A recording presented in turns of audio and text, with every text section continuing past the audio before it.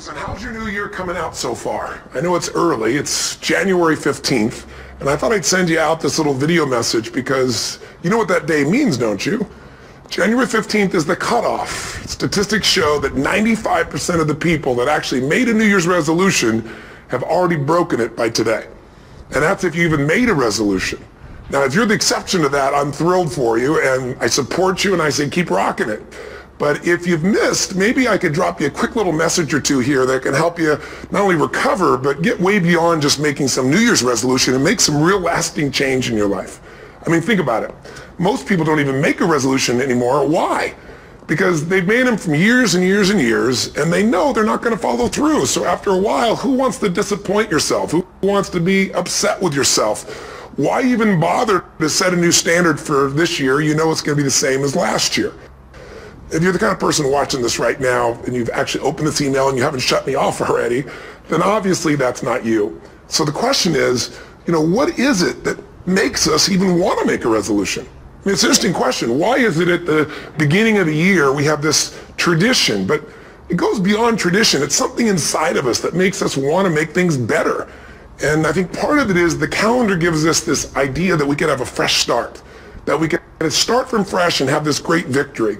And it's really, the calendar itself is quite arbitrary. It's wonderful to use it, but if you didn't use it effectively, let's use the calendar to serve you today. Let's just see, what does it really take to make this thing happen? Because there's no denying that inside of you, the only thing that's going to make you happy in the year ahead and the decades ahead is going to be having you have an experience where on a regular basis, you feel like your life is making progress. If there's one thing I teach, and I want to remind you of it, it's really simple. Getting things is not going to make you happy. That's good news in a tough economy. It's a good reminder. It doesn't matter what you get. It doesn't matter whether it be money or opportunity. All those things might excite you for the moment. Even a relationship, as magnificent it may be, might be exciting for a while. But if you don't keep growing, that relationship isn't going to stay exciting. So the secret to real happiness is progress. Progress equals happiness, and if we can make progress on a regular basis, we feel alive. And that's why at the beginning of the year we get this thing like, okay, I can have this fresh start. I could really do what my soul desires. I could expand. I could grow. I could improve. I could change. Or maybe better than change, I could progress. See, think about that. Progress is an aliveness to it, doesn't it? You don't have to work at changing. People say all the time now, well, I'm working on changing. Don't worry about it. You don't have to work on changing. Change is automatic. Your body's going to change whether you want it or not as the years go by. And no matter how hard you work, there's going to be some changes going on there. And the economy is going to change no matter what you want it to do. The weather is going to change. Relationships are going to change. Everything in life is always changing. We don't have to work on change. Change is automatic, but progress is not. So if you want to make real progress, then you really got to look at your life in a different way. You got to say, I got to take control of this process and not just hope it's going to work out like people do who make a resolution. Because really, isn't that what they're really doing at the beginning of the year? They're saying, well, here's my resolutions for the year, and they really basically tell you their wishes. It's their wish list. It's what they hope it all comes together. And then they call it a resolution, but they don't know what a resolution is. When you resolve something, to have a resolution is to resolve it. When you've resolved, this is how it's going to be. That's when you cut off any possibility except the thing you've committed to. It's like the old adage, if you want to take the island, you burn the boats. Because when you burn those boats, there's no going back. You're going to find a way to make things work. And most people, they're stating what they hope will come together, and if it doesn't happen, then they're disappointed, but they're not too disappointed because they're not too vested. What does it take to successfully create a lasting change in your life? To not only have a New Year's resolution you follow through on, but really have a lasting change? Well, the first step for lasting change is very much like making a New Year's resolution. Fundamentally, it's the same. The first step is you got to have a vision for what it is you really, truly want. Not what you think you want or what you should have. I mean, what are most people's New Year's resolutions? I'm going to stop eating sugar.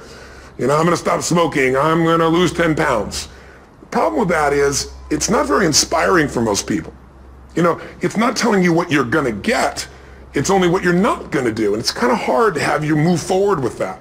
A vision is about what you're here to create. A vision that really works is one that excites you. If you say, well, my resolution, my goal, my outcome for this month, this week, this year is to lose X number of pounds, that's okay, but it's not very compelling. It has to be a compelling vision. It's got to have something that has the power to pull you, not something you have to push yourself to do. Those are two different kinds of motivation. Push requires willpower, and willpower never lasts. What will last is pull. Having something so exciting, so attractive, something you desire so much that you have a hard time going to sleep at night and you get so up early in the morning to rock it and take it to the next level. That's what you're looking to create. And that isn't easy to get. But one of the reasons we do seminars and events and we say, why do that? Why not just read a book or something? Is because when you get in an environment where you're with people that are being put in a peak state, like when you're going to a sporting event, if you watch a sporting event at home, it might have a certain level of excitement. But when you're in a stadium with 50,000 people, suddenly it has a whole different level of intensity. And we feel that. And the bottom line of our follow-through comes down to our emotional intensity. In a different state of mind, you're going to come up with a much better and a more exciting vision than if you're sitting on the couch going, okay, what are my new resolutions for this year? And you're doing it the morning after the new year has started and you're a little inebriated and the football game's on in the background. Probably not going to have the power of focus there. Probably not going to have the power of the energy to create something that's going to pull you for this year. And you got to do that. So it's got to be a vision that's compelling. Something that it's going to be a gift to make sure that it happens. And also, along with that compelling vision, you got to have strong enough reasons that you're going to follow through when the going gets tough. That's one of the biggest things missing for most people. They say, this is what I want to do. It's not very exciting. It's not very compelling. But most importantly, they don't have strong enough reasons to push themselves through what's going to be necessary to get that dream, to get that goal, when the inevitable challenges come up, when you're starving, hungry, and you're trying to go on a diet, right? When you got no time and you're stressed out and you haven't worked out still, and that's what you're supposed to do. When the economy gets tight and what you thought you're going to do doesn't work, and so you give up on the goal instead of finding another way to get there. You don't let the fear take you over if you've got strong enough reasons. Those reasons can be positive, or those reasons can also be negative. They can be, if I don't do this, this is what's going to cost me. And if I do this, this is what I'm going to gain in my life. Reasons come first, answers come second. If you get a compelling vision and you got strong enough reasons that will push you through the tough times, you're going to do things other people don't do. Instead of collapsing, even if you get off target, you won't go, oh, I blew it. You'll get right back on target, make the change, make things happen. And I know you've done this in many areas of your life. Just think about it again. I'm not teaching you something really new here today. I just want to remind you of what your soul knows. You got to change, you got to improve, and you got to go through a simple process fundamentally to make that progress. First step, vision that's compelling. Second step, make sure that there's strong enough reasons to follow through. Third step, you got to review it and feel it every day. I mean, anything. Have you ever had this happen in your life? Has there been anything in your life that you've ever wanted so badly? You were so desirous of it. You had such a hunger for it that you couldn't stop thinking about it. Could have been a career move, could have been when you were a kid, a car, it could have been a relationship, it could have been anything, but you were obsessed. You wanted to make this happen. You wanted to attract this to your life. You just wanted something. And you didn't even know how to get it. But it was so compelling to you. You kept thinking about it every day, envisioning it, imagining it, feeling it. And then stuff happened. And suddenly you started to attract people or situations to your life, and it just came together. Like, you didn't even have a total plan. It was just that it was so a part of your focus with so much intensity and emotion so often that it sensitized you to notice anything that could get you there. There's a part of your brain called the reticular activating system. For short, we call it the RAS. That part of your brain determines what you notice in the world. And it's really important because when you set a goal, when you get really clear on a vision, and there's strong enough reasons, and you review it enough, and it becomes a part of you, that part of your brain says, anything that relates to this, I need to notice. It's like, did you ever buy a certain kind of car, or maybe a certain outfit, and suddenly you see that car everywhere, or those outfits everywhere? Well, you know, the cars were always around, but why do you see it now? Because your RAS knows this is important, this is part of my world now. Similarly, when you really get clear, and it's compelling, and you're reviewing it every day, you've got strong reasons, and you're reviewing it every day, and you're feeling it, the brain becomes incredibly acute at noticing anything to get you to move forward. And so that's the power of this. So, what do people do with a New Year's resolution? They come up with something they kind of want. It's not a compelling vision. They don't really have strong enough reasons, and they never review it again until they notice that they broke what they said they really want to have make happen, because they didn't really resolve. If you resolve, you got the vision, it's compelling, You review it daily and you feel it. You envision it and you experience it. Simple as it sounds. Now, ultimately, what is this really about? Ultimately, if you're going to have lasting change in anything, you're really talking about just raising your standards. I mean, I always tell people, if you want to know how to change your life, I give it to you in 3 words, boring as it sounds: raise your standards. And what does that mean? Corny as it sounds. Raise your standards. Oh, thank you for the breakthrough thought, Tony. I'm glad I wasted my time watching this little email with you. But think about it. Lasting change is different than a goal. You don't always get your goals, but you always get your standards. Maybe it'll help you is to think about it this way. I try to explain standards to people with a different set of words. Think of it as everybody in life gets their musts. They don't get their shoulds. Like, think about it. Most people have a list of shoulds, don't they? Don't you have a list of the shoulds, things you should do, you should follow through on? I should lose some weight, I should work out more, I should make more calls, I should respond more rapidly to my email, whatever, you know? I should get into the office earlier, I should be, more confident. Whatever your should list is, people love to have their should list be met, but it's kind of like New Year's resolutions. If it does, it's really exciting, but if it doesn't, which is most of the time, it's a little disappointing, but you kind of know it's not going to happen. But when you decide something is a must for you, an absolute must, when you cut off any possible, you say, I'm going to find the way, or I'm going to make the way. Human beings, when they resolve things, when they make a real resolution inside themselves, which is they raise the standard and they make it a must, they find the way. Think about it in your own life. Haven't you had some area of your life where you raise your standard and your life has never been the same? Maybe at one time in your life you smoked cigarettes, or you did something and you did it for years and you kept trying to change it, and kept telling yourself, I should. And then one day something happened. Something just clicked you over. Something took you over that kind of tipping point. And inside yourself you said, no more. And it was a very, very different experience, wasn't it? Something inside of you shifted. And what was a should became a must, and you've never gone back. Is there an area like that in your life you can think of? Again, did you ever smoke cigarettes? Did you ever eat a certain way, drink a certain form of alcohol, and then finally say no more, and you just don't go back? And notice this, it doesn't really take any willpower anymore. Because somewhere when we make this click, when we make something a must, we attach ourselves to it. It becomes part of our identity. And one thing I've learned in the last, 33 years of working with people from now over 100 countries, 4 million people, is human beings absolutely follow through on who they believe they are. If you said to me, well, I'm really going to work hard to stop smoking, but I've been a smoker my whole life, and I am a smoker, I know your days are numbered. You're going to be back smoking cigarettes again, because we all act consistent with who we believe we are. I tell people the strongest force in the whole human personality is this need to stay consistent with how we define ourselves. If you define yourself as somebody who is really conservative, you're not going to be crazy and act nuts unless you're really drunk or something, and then you can say it's the alcohol, when it's really just you finally getting permission to be yourself. The alcohol is your excuse. If you're a really crazy person, you act crazy, outrageous, playful. You don't act conservative because that's not who you are. Very often people say, well, I can't do that. I'm not that kind of person. And I always say to people, really, when did you define yourself? I mean, really, how many years ago did you come up with what you could and couldn't do in your life? How many years ago? Most people, if they really look at how they're living their life today, it's based on a set of standards, a set of beliefs that they made choices about 10, 20, 30 or more years ago.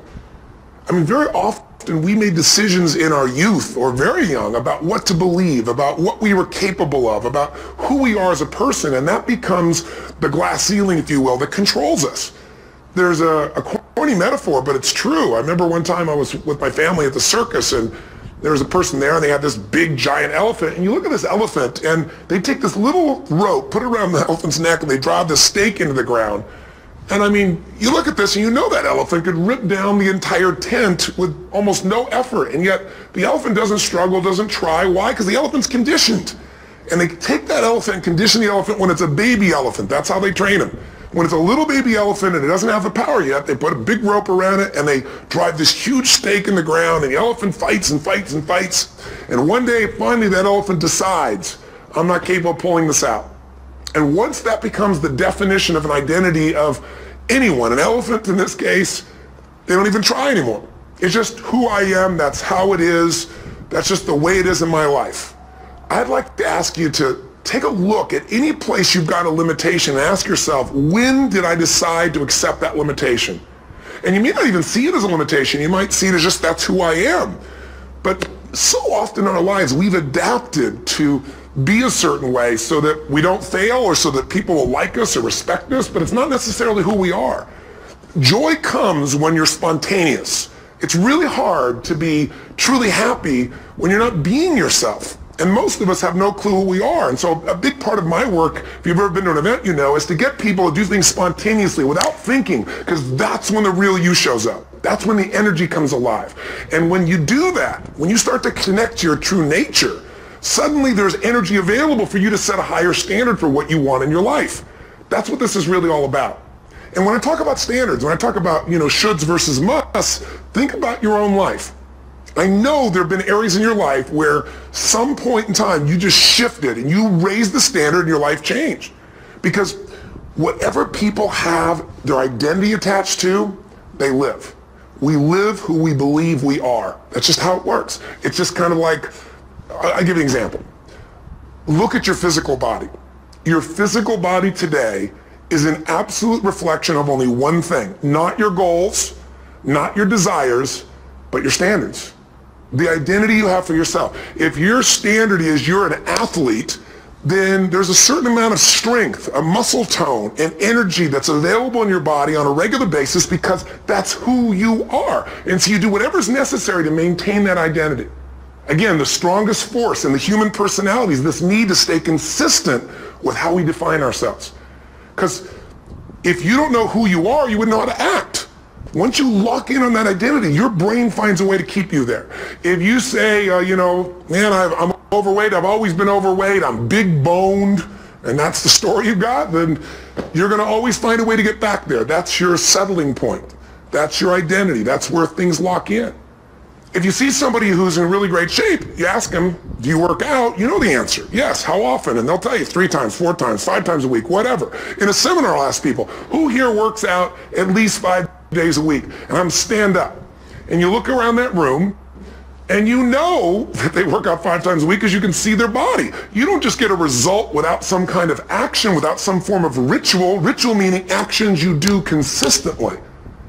Now, do you think those people that are out there working out 5 days a week, do they have more time than you do? Or I have, or anybody else? Of course not. Is their life less busy? Of course not. It's just a must for them. They must work out that way, and they've made that turn and their life's changed. So I'm not saying you have to work out 5 days a week. I'm just saying whatever you really want, wants don't get met consistently. Standards do. Whatever you identify, this is who I am. And so it's not so much about changing your identity as there's expanding it. Deciding that, instead of your goal is to lose 10 pounds, which is not compelling, what if your vision was to get back to my fighting weight? This year, this month, this next 90 days, I'm going to transform my body. I'm going to take on a new challenge. I'm going to find some technique or strategy. There's a million of them that can reframe myself where I want to feel younger, stronger, more vibrant than ever before. Here's my reasons. Because I want the energy to really make my life work. Because it's tough out there, and I want to be stronger than I've ever been before.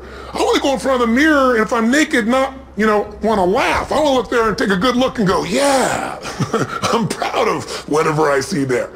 Whatever it takes, something's going to make you laugh, smile, something that's going to tease yourself, but something's going to move you to another level. If you identify yourself in a new way and you own that every day, and that becomes the standard of how you live, you'll find the way to make that standard real. Money's the same way. Think about it. It doesn't matter what's happening, quote unquote, in the marketplace. People that make money find a way to make money no matter what, don't they? I mean, most people's standard is to pay their bills. So that's what most people find a way to do, even when economic times get tough. Most people, if that's their absolute standard, they find a way. Some people's standard is pay their bills most of the time. And so most of the time they do. Some people's standard is not just to pay their bills, but to take care of their family and maybe even some of their friends. And they find a way. In fact, some people may be in a family where they don't have enough money. They barely have money to pay their bills. They work their guts out. And then somebody, their mother, their father, somebody else, their sister gets ill, and there's not enough money to take care of it, nobody else has money in the family, they don't either, but they find a way to get that money to take care of their mother or father, don't they? And pay their bills. They never could do it before. Why? The situation made them raise their own standard. And not everybody does that. Somebody else in the family might have money and still not take care of their mother. It all comes down to the inner game, my friends. Changing your life is a change in the inner game. The outside world you can't control, but you have absolute control over this one if you learn the dynamics of what shapes you. And identity is one of those simple, clear, fundamental basics that if you start to shift it, everything else will shift in your life as well. Some people, by the way, have to have more than enough money to do what they want, when they want, where they want, with whomever they want, contribute the way they want. And if that's their must, they find a way. I know that sounds overly simplistic, but it's true. You know, somebody once said you could take all the money in the world out of the hands of everybody, out of all the wealthy people in the world who are really successful, give it to other people. It wouldn't take too long. Those people would have it back in their hands. It's not because they're manipulative. It's because they have a standard. Some are manipulative, don't get me wrong, but they've got a standard of what they're going to find a way to make happen. I'm just simply saying to you, take those 3 magic words and live them. Raise your standard. And if you really want to do it, then I'll tell you the most important secret. Have you ever done this? Have you ever told yourself you're raising your standard? Okay, I'm going to go make this happen. I'm going to go make this much money. I'm going to transform my kids. I'm going to create the ultimate relationship in my life. I'm going to transform my body, whatever it is. And then you don't have strong enough reasons and you don't use it. You don't follow through. It's because you didn't back up your standards with what makes those standards real, and that's rituals. Rituals are where the power is. Whenever we do our Robbins results coaching, and we say Robbins equals results, the way we get results with people, it's the same way if you listen to my Ultimate Edge program, or back in the old days, Personal Power, or if you went to one of my seminars. You know what I do is I take these huge challenges you got and we break them down into little bite-sized steps. Little things you do each day that after you do them, you get so much momentum that it's easy to succeed. You're not overwhelmed. You have these victory day after day after day on little things. If you went through Ultimate Edge, I'm sure you learned about the hour of power, or the 15 minutes to be able to be fulfilled, or 30 minutes to thrive, where you literally just condition your body and emotion with a couple little rituals. So it doesn't matter what's going on in your world, you feel that strength, and it's not fake, it's not some pump up, it's coming from inside you, and it works. Rituals define us. See, all the results in your life are coming from your rituals. They start with a standard and then have rituals that follow it up. Like, for example, if you are where you want to be physically, you have very different rituals than if you're not where you want to be physically. If you're overweight, you and I both know you got a different ritual than if you're physically fit. Completely different. You get up in the morning, what's the first thing you do if you're fit? Your shoes are there, you roll over, doesn't matter how you feel, you put on your shoes, you lace them, you start walking, or whatever that ritual is. If you're overweight, you roll over and you have a very different ritual. You might roll over several times to turn the alarm clock off. You go in and get your mocha, smocha, whatever, special coffee. You stop by at Starbucks, whatever the case may be. You have your nice sugar muffin. It's supposed to be really nice for you. Whatever you do, it's a different ritual. If you have a great, passionate relationship, you have very different rituals in how you come home than if you have a lousy relationship. When you come home and the first thing you do is you're tweeting somebody, or you're emailing, or flipping on the news, or you don't even come home. What are the rituals?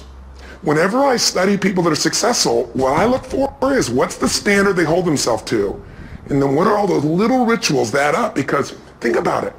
Success and failure are not giant events. They don't just show up. You don't just suddenly become successful or suddenly have this cataclysmic event that makes you fail. It may look that way, but failure comes from all the little things. It's failure to make the call. It's failure to check the books. It's failure to say, I'm sorry. It's failure to push yourself to do things physically that you don't want to do. And all those little failures day after day come together until one day some cataclysmic event happens and you blame that. That event happened because you missed all the little stuff. Do you agree with me? And success, by the way, is not some overnight event. It's all these little things. Success is having a vision. Success is making it compelling. Success is really seeing it and feeling it every day with strong enough reasons. Success is feeling the sense that I'm here to grow and I'm here to give something to the world more than just myself. Success is caring about other people. Success is calling and saying, I love you in the middle of the day for no damn reason. Or sending a note. That'll change your relationship. Have a ritual of something funny, playful, or a surprise you do. How many relationships are dead today because they have no surprise rituals anymore? You need to have some rituals, some cool things you do that nobody else does that gives you a better life than anybody else has. All the little stuff. That's where success comes from. In business, it comes from delivering more than anybody could imagine. All those little things add up. People go, wow, that's who I want to do business with. It's true in any area of your life. So if you look at somebody who's really successful and you think, wow, I mean, they're so amazing, they're such a genius, you got to dig underneath and you got to remember something. People are rewarded in public for what they've practiced for years in private. Myself and my business people say, how do you get up and speak and you have no notes and you go for 3 days and nights and the room is like, everybody's wired and it's incredible, it's like a rock concert. How do you do that? How do you have that confidence? Well, you know, it's not confidence, it's experience now. But I did so much behind the scenes and I still do to make things right. I mean, how many people would know that since the time I was 17 years old, before I walk out on stage, still do to this day, wouldn't need to do it, but I still do it, I never walk out there without being in an absolute peak state of mind.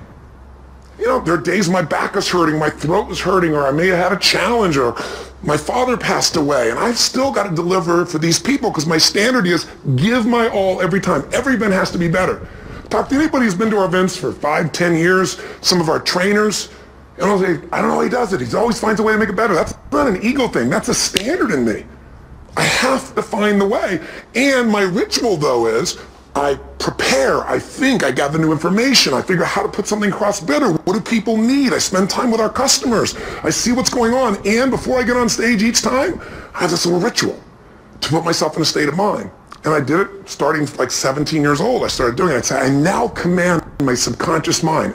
And I say this out loud several times, this little phrase, set of phrases, as an incantation to kind of condition my mind and body. And I'd say, I now command my subconscious mind to direct me in helping as many people as possible today by giving me the strength and the emotion and the humor and the brevity, whatever it takes to show this person and help this person change their life now. And I started that with a person when I worked with people one-on-one, and I would do that for 45 minutes driving in my Volkswagen to go serve and coach somebody for the first time. Now I don't say that person, I say these people, and I can go out in a room of 10,000 people and deliver for 50 hours, and I do it every time I come back on stage. It's a ritual to go into peak state. Peak states don't just show up, they don't interrupt you. Great ideas don't interrupt you, you gotta pursue them. I talked to Michael Jordan, I'll never forget, at the peak of his career, and got to watch his final game, saw him backstage and spent some time with him, and it was a pretty exciting time. He was the greatest basketball player I think that ever lived and has ever lived. And I asked him, I said, you know, what sets you apart, Michael? You know, what is it? And is it God-given talent, ability, skill? What is it? And he said, Tony, you know, he said, I can shoot you straight, and you know it's not, you know, me trying to act humble. He goes, I have a lot of talent, a lot of God-given talent, a lot of skill. I've worked really hard. But he said, really, it's my standards. He said, every day I demand more from myself than anybody else could humanly expect. I'm not competing with somebody else. I'm competing with what I'm capable of. Magic formula. Because most of us lower our standards. Why? Because who you spend time with, my friends, is who you become. One of the biggest reasons I started going to seminars when I was like 17 is I had nobody around me as a great role model. I could read about somebody, but being around people, being in that environment was very different. Finding a way to go to work with someone who lived that standard of life was very different. You get around people with low standards and you compete with it. You don't need to compete with it. It's like, okay. I mean, remember Jerry Springer? I don't know if he's still in the air, but you know, I remember he used to get people on the show and I thought, where would he find these people? And why would people watch? I'll tell you why they watch. They watch these people and go, my life's still pretty darn good compared to that person. Look at them. You don't have to change your life. All you have to do is find somebody with a lower standard and you'll feel good about yourself. But if you feel that good feeling, it's an illusion. The only thing that's going to make you happy, my friend, and this year, any other, is to step up.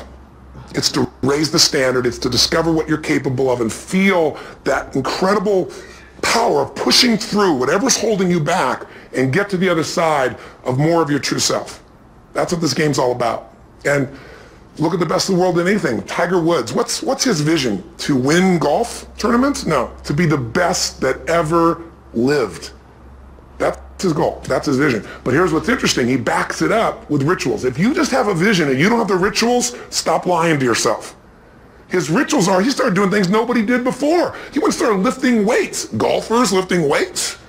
No way.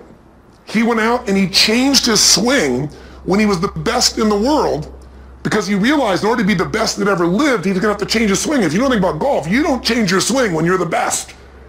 And he went and retrained himself because he has different rituals than other golfers. Now many people are modeling his rituals to get better. It's amazing. You know, you look at somebody like Michael Phelps, the 2008 swimmer, won 7, only 2 people I think in history, if I remember correctly, that have gotten 7 gold medals in one session. And here's a guy, he's got number 6 under his belt and he's exhausted and he's going in for that final swim. I'm sure you remember. And how does the guy win by 1/100th of a second? Do you think that was some massive skill that got him over the top? Or was it a standard that says, this is who I am. I am the champion. And no one is taking this from me. And somehow in those final milliseconds, 100th of a second, he pushed himself just beyond his competitor. But you know about Michael Phelps? What allowed him to be able to push beyond that moment is his rituals. Go study the guy. Most people who swim have these unbelievable workouts. He does 2 and 3 of those workout sessions a day. All the other swimmers in the beginning thought he was insane. You're going to overtrain, you can't do that, it's not physically possible. But he had a standard and the rituals to back it up. So here's my final message to you, because I've gotten carried away. I thought I was going to send you like a 5-minute message, but as you can see, there's no script here. It's just me going a little crazy with you. But I want to really see you get what you want this year. Don't let this year be like last. And if last year was great, still don't let it be that way. Raise the standard. If your life is perfect and extraordinary, you darn well know you're not going to be happy unless you keep making it better. That's what makes us feel alive. It's not what we get that makes us happy. It's who we become and what we're able to give because we become more.